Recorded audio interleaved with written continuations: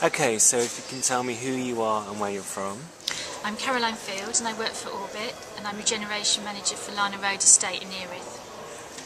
And how did you become involved with social media and online activity? Well, at Larner Road the job is to demolish the estate and rebuild it, and that means over the next few years the 600 plus households who live there need to move. Some people are going to have to leave the estate, some will be waiting and moving to new houses on the estate. It's obviously a very unsettling time for everyone and everyone needs to be kept informed. Rumours are rife, people are very anxious about it, and social media just has the opportunity to reach a lot of people very quickly, and particularly the people who are not going to come to traditional resident meetings. So how did you realised that there was a problem, so how did you go about getting it solved? Well, talking to residents, it was apparent that the most accessible way for them to communicate was through Facebook, because those of them who were online, that was the way that most of them were already communicating. So far, that's the main tool we've used, and there's been very good uptake of that. So within a month, we're now on 60 likes and over 120 users of the site. So that's got quite a good reach out of 600 households. Next, I'd like to develop a blog, but at the moment, I think the immediacy, the accessibility of Facebook is what's made that take off. And how have you dealt with feedback and people talking on the site, on the Facebook site? Have we dealt with it? Well, we check with it every day and we try and get back to sort of every reasonable query, as it were. Lots of rumours come up, and they're sort of quite fun, you know, because some of them are just, like one of the towers is allegedly tilting and about to fall over. So it's quite a fun thing to do, is to pick up on all the rumours and scotch them there. There are a lot of queries about the practicalities of moving and what people are entitled to.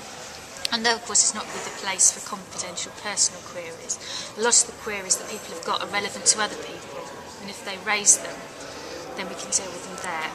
And the other interesting thing is if people complain about the deal they're getting, for example, it's often their neighbours who tell them not to be so unreasonable and the deal's okay and they shouldn't be greedy or whatever.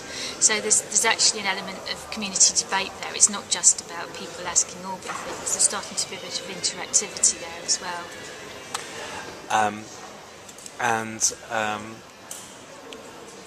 You mentioned the poster site, that's the device that you use.